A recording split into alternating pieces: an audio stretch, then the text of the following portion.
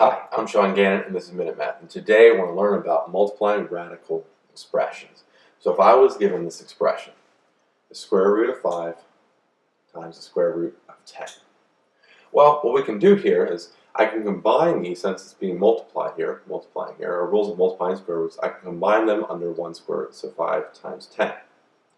Well, what I want to do now is see if I can break this down, do some prime factorization here. Well, 10 is 5 times 2.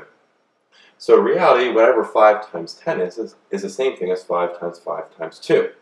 So now I want to circle my pairs. I have a pair of 5s right here. I have a pair of 5s right there. Pair of 5s, bring a single 5 to the outside, right? We're left with 2 just left over on the inside, right there.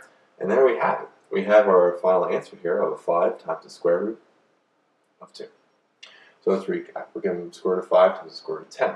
Well, I can combine those into one square root to be square root of 5 times 10.